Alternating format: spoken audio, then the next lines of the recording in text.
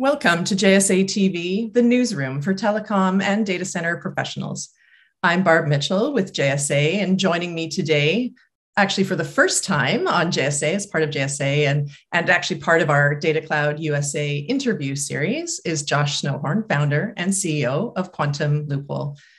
Josh, thank you so much for joining us today. I'm excited to introduce you to our audience and to have you here and hear a little bit more about your business. Thank you for having me.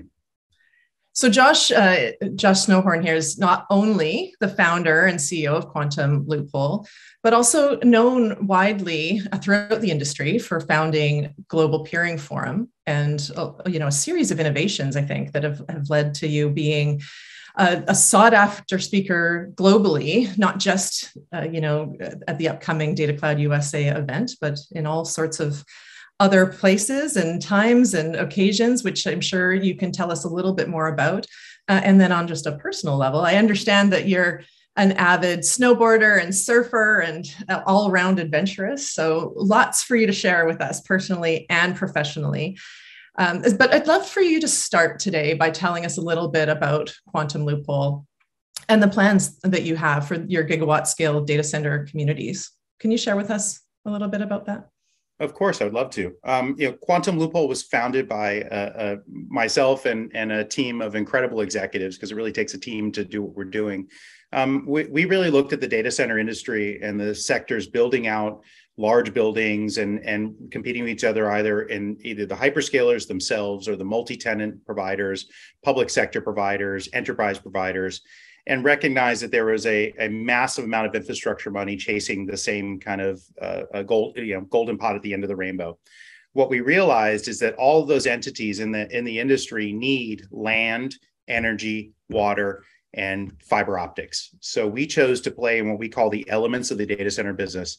But to do that, you can't just go buy a 50-acre parcel of land. That doesn't fit the bill for what everybody needs. We really are changing the game in that we're building a master plan data center community. Our first campus is 2,164 acres, so it's the biggest data center campus in the world. It has entitlement and zoning of 1,500 acres of industrial land on the campus already. It was a former Alcoa aluminum smelter. So we're actually taking reclaimed brownfield land and converting it into the data center sector. It already had existing transmission power lines feeding it, had tons of fiber optics systems already around it from Zayo and Lumen and Verizon, AT&T, Comcast, and so on and so forth. And then it had a massive amount of water adjacent to it, in particular, 7 million gallons of gray water, which is treated sewage water that goes in the Potomac River every day. So all those factors were a great benefit. But the real kicker on top of it, we're building the biggest fiber optic ring that's ever been built in the history of our industry. It can hold up to 235,000 strands of fiber. It's all buried very deeply. We're almost finished with our first Potomac River boring that's 91 feet below the bedrock of the river and linking that up. And we're just 20 miles away from Equinix Ashburn, the center of the internet. So I think we've really reached what our industry needs for deployment of infrastructure so they can go and deploy their data centers and serve the sector.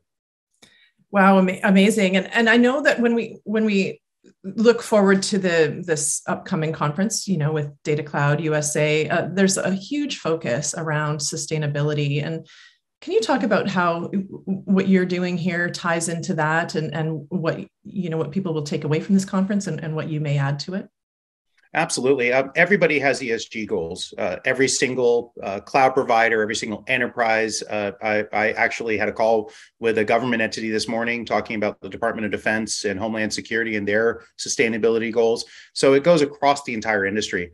But those sustainability goals are not just around your electrons or the energy serving you. Everybody wants solar, they want wind, they want renewables, non-carbon sources of energy production, but they also want their data centers to be up and working. So it's not a flick a switch process to just turn everything on from a sustainability perspective and use non-carbon burning things. I think that's an eventuality. That's why everybody has targets of 2030 and 2040 and so on and so forth to reach those. So what we do from a sustainability perspective, we focus not just on those electrons, but we focus on land use, on water use, on material uses going into it, and trying to use existing resources. So what I spoke about earlier with the campus being a former aluminum smelter, it's already zoned as industrial land. So we're not taking farmland and converting it. that might be producing food. It's already been used for industrial purposes. It's what's called a brownfield site. By having industry on it that had pollution and other things in the past that then has been cleaned up and mitigated, we're reutilizing a brownfield site. That's incredibly sustainable. We're reutilizing existing transmission power lines. Those are the huge power lines that you see overhead when you're going down a highway or something like that, as big as they get. We have 230 kV lines already feeding our campus. So instead of putting in new ones, we're reutilizing existing lines that were literally dangling and had no more electricity on them anymore. So we're building a substation and pulling that in now. We focus on green space on the campus. We have a Bees and Trees initiative. So our groundbreaking that we did just over a month ago, instead of putting a bunch of dirt and shovels in, we actually planted 50 trees. So a little bit different initiatives from the perspective of green space and open use. So it'll be almost a park-like environment around the data centers going there. And then from a water use perspective, that's tremendously important. So the reutilizing treated sewage water instead of drinking water for cooling is a very important thing for us. And it goes down to the concrete. Next door to us is a huge mine that actually excavates the materials to create concrete. So we'll take those materials from that mine right next door to us and use that to produce the concrete that's serving the facilities on campus. So it's truly from top of the stack all the way down to the bottom that we're putting this in place. Yeah, fully integrated approach to sustainability. Absolutely. From your perspective. Yeah, it's so great to hear that. And I know that actually at the conference, you're actually speaking, you're on the agenda to cover automation, right? Mm-hmm. What do you plan to talk about there? So we're really excited about this. When Quantum Loophole as a company, we aren't massively staffed. We don't have hundreds of people. Our team are seasoned executives who are executing a strategy of deployment to serve our customers. But again, we just play on land, energy, water, and fiber. So how do we succeed in that to support our clients? One of those things we're doing on the interconnection side, we're putting Telecom robotic cross-connect machines to actually patch the fibers together. Now, that might sound like a novel idea, but what we're doing is actually at a scale to support eventually millions of strands of fibers interconnecting millions of square feet of data center space. If you try and do this from the beginning and do it in an automated fashion, you can create resilience for the clients in connecting. So a cross connect physically might take you, once you order it in a data center, might take you 12 to 24 hours or sometimes up to a week to get put in place. And sometimes they do an RxTX reversal or they don't proof it well and the connection doesn't happen. Well, imagine if you now have to do 10,000 connections. One human being has to be at each end clicking that together and making sure it tests and works. If you use automated machines to do it, it can actually do the cross connect in 2 minutes. It'll test it before it connects it together, and we can implement it very rapidly. So 1,000 cross connects in theory could be 2,000 minutes instead of hundreds and hundreds of hours and a lot of human labor to make all that happen. So that's just one example of automation we're doing, and we're excited about it. Yeah, and I mean, it feels like the industry's talked for some time about how automation may help operational efficiencies, but it's sometimes slower to sort of take on some of these initiatives. What's your message to the industry in terms of how this can help, everyone can sort of reap the benefits of this? I think what I would always say is that our industry is stodgy, and it's not for the sake of graybeards like me and being older and we're set in our ways. I think when you really think about it, if you're an electrical engineer, or an HVAC engineer, or a telecom engineer, you if it breaks, that buck, the buck stops with you, right? You're the one who may have implemented that process. So from an engineering perspective, it's hard for engineers to take risk because risk represents the risk of failure. And if that fails, then your business fails, your customers fail, and everything else. So I think from an industry side, it's been a slow process to do those things. An example is moving away from generators. As an example, on the backup side, trusting uptime on the grid or new long duration battery technologies, things like that. Taking away the warm blanket that a generator represents in your backup systems is hard to do. So I would implore the industry to think at the scale of what we're thinking, at gigawatts of power being deployed on a mass scale campus.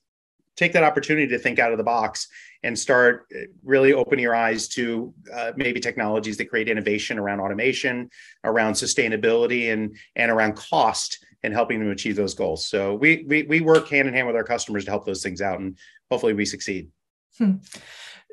Josh, it's been such a pleasure speaking to you. I feel like there's so much more. You're just a plethora of information and insights. And I know we chatted a bit before about how you have shared some of that with the industry and how you're contributing to the overall learning and growth of our industry. And we really appreciate that. We appreciate the time with you here today, and hopefully we'll have lots more of it in the future.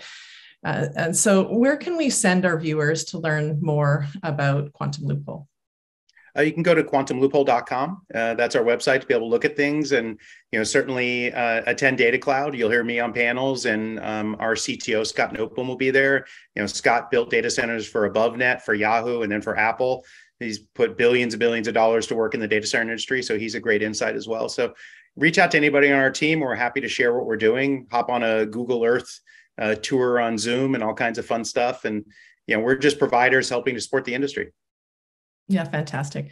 Thanks again so much for joining us, Josh, on this episode of JSA TV in preparation for Datacloud USA, which of course is coming up in Austin in September 14th to 15th. We hope to see you all there, and good luck to you, Josh, with all your speaking and networking that you'll be doing at that event.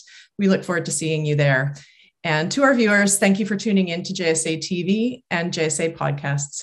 Happy networking.